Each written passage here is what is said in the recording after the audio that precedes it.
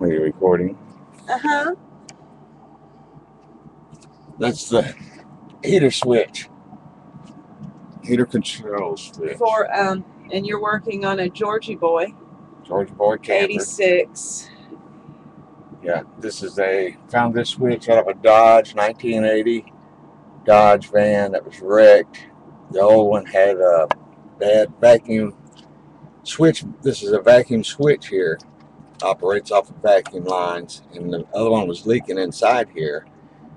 And they had taken everything off the back and had put hoses in the wrong place, and they closed off hoses. It takes 7 these hoses here, and they only had one connected, and of course it didn't work anything. The defroster was stuck in defrost, so without this vacuum switch, nothing will move when you switch it from heat to defrost to air conditioning vents.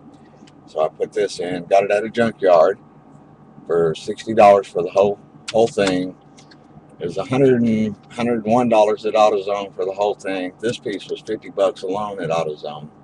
Yeah, and you can't. And I still didn't get the connectors. I got connectors and fitting connectors that I wouldn't have. You can't just call them up and say, I need a heat control for an 86 Georgie boy. No, they don't go like that. It doesn't come up that way. You have to ask for what? Well, I'm just saying that campers obviously get parts from different manufacturers on their dashboard. This came out of a Dodge, but it fit in here, and this is a Chevy motor in it, which means the chassis came from a Chevrolet or a GM. But the parts in the dash don't necessarily have to be Chevrolet or anywhere else on here as far as the parts in the vehicle. It's a camper, and they must buy a bunch of them, whatever they can get their hands on, and make them.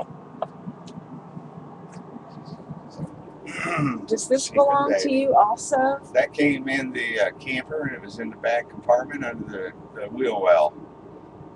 She was stuffed down there by a dirt dauber's nest. Was she being raised by dirt daubers? She was a dirt dauber baby. She was being nestled in with a whole family of dirt daubers. She had a little mud shell around her, and her little head was peeking out. And I got her.